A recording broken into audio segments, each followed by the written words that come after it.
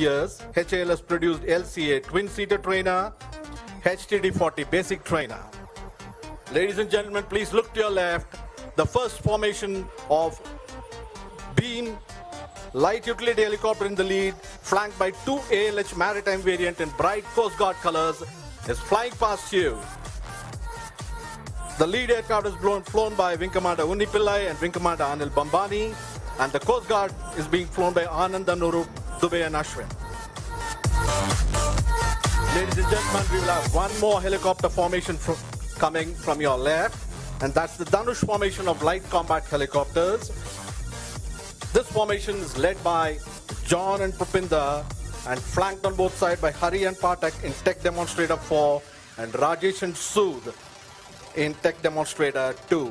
These agile and lethal helicopters have entered production and are poised to become a potent force multiplier in our operational frontiers. In case you find that hard to believe, wait to watch the scintillating display by the lead Dhanush in a short while from now. Ladies and gentlemen, look to your left. The Dhanush formation of light combat helicopters.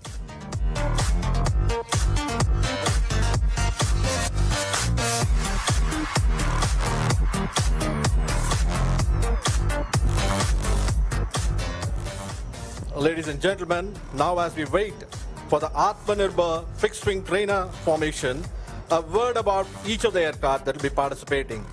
The HTT-40 has completed its spin phase trials and is on the verge of certification.